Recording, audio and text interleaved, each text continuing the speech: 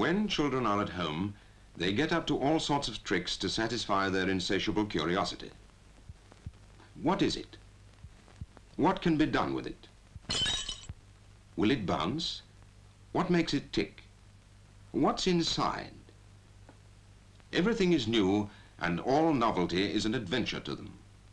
The staircase and the back door lead to strange and undiscovered worlds. And although it may seem just plain mischief to the grown-ups, this desire to find out what it's all about is as healthy as an appetite. But mothers can't always be there to watch over them, to keep them out of mischief, to warn them of trouble and anticipate danger. They've got their own work cut out around the house as it is. Probably more than one child to look after. Anyway, where can the children play? Quite often, it's either in the house or out in the street. And mothers have got their shopping to do, or perhaps work away from home. So the children will get up to their monkey business, and after will come the explanations and scoldings. Then they will go off again, sometimes getting into trouble, sometimes getting out of it, but often in danger.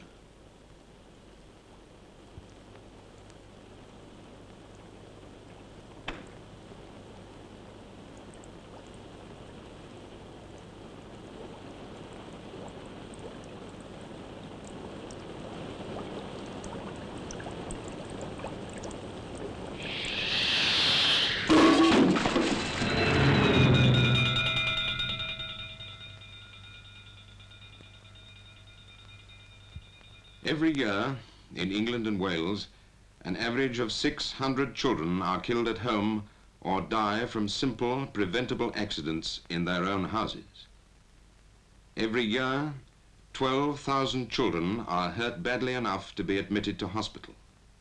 Many of them recover with bodies permanently damaged. Some are hopelessly crippled. This is the cost of their own curiosity, of a parent's lack of foresight, because children don't know when a game can become dangerous. All these deaths and accidents from burns and scalds, from playing with fire. I never dreamt a thing like this could happen. Watch. Pat Kenny, 3 years old, was sitting up at table waiting for her tea and playing with a spoon.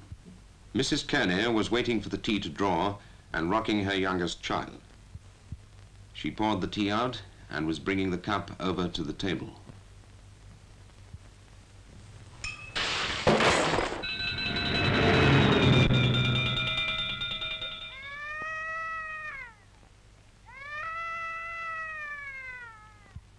Mary Johnson, 4 years old, was playing with her father while she waited for her bath.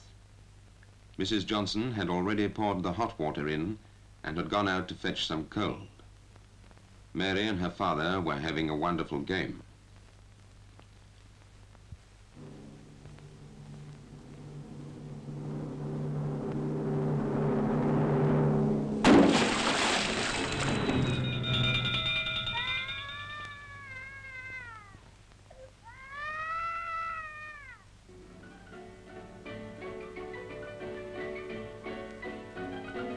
Mrs. Campbell was out shopping and had left some soup boiling on the gas ring.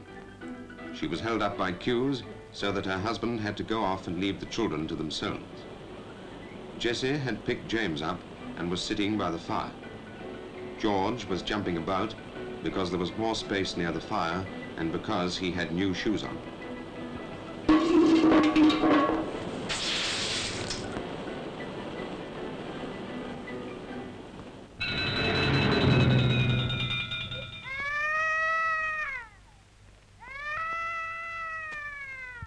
Joseph Carr, 5 years old, was being looked after by a friend for the evening, as Mrs. Carr had gone to see some relatives and Mr. Carr was on night shift.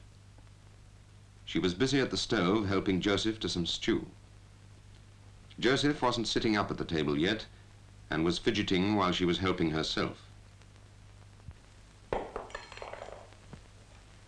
But he was interested in what was on top. It smelt good, and he wanted to have a look.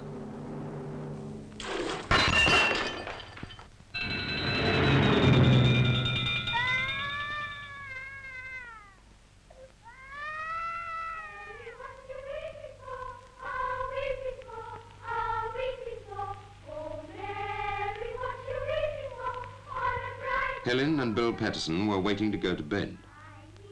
Mrs. Patterson was in another room, and Mr. Patterson had gone to buy some fish and chips. Bill wanted Helen to get a book down from the mantelpiece. Helen was taller than Bill, and she would read to him till bedtime.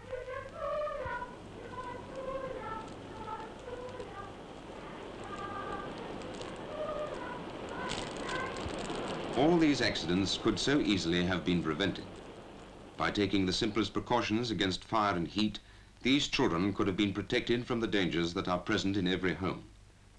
Of course, the safest place for a child is in a playpen or a separate room.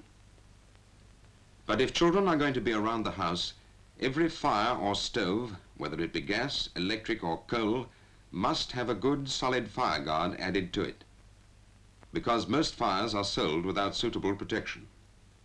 And this guard must be attached to the wall, otherwise it will just get pulled over. And don't balance kettles on gas rings, or think that because they're out of reach, they're out of harm's way. Remember that flex, and put a guard in front. And saucepans, bowls of fat, teapots, everything hot and liquid. Remember, children may be curious about anything, so put them all well out of reach. Though nothing is ever out of reach on a tablecloth, because of course a child can just pull the cloth off. A small tablecloth which doesn't overhang, or oilcloth tacked to the underside of the table, is the safest. And when you're getting the bath ready, remember, although it may seem the wrong way round, that the cold water goes in first, before the hot water. Otherwise, you are asking for trouble. Cotton frocks and flannelette nightgowns are very inflammable. They stand away from the body and swing out as the children play.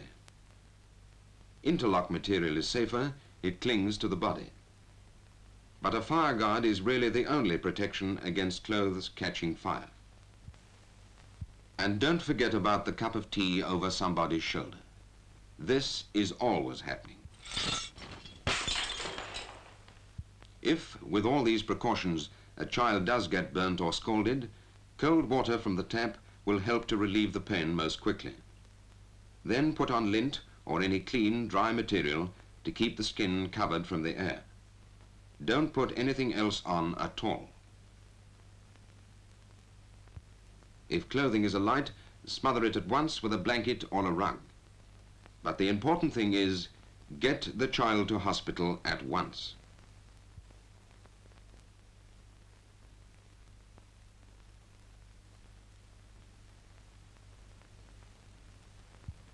Remember how quickly and easily accidents can happen when you're not on the lookout.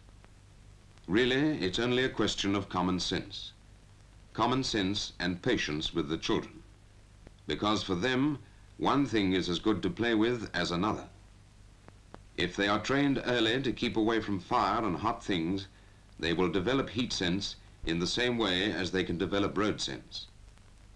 But until they understand the harm that these things can do to them, it is the responsibility of the parents to see that the one thing they do not play with is fire. Remember the figures. Remember the children. And don't forget the fire guard and the boiling saucepan.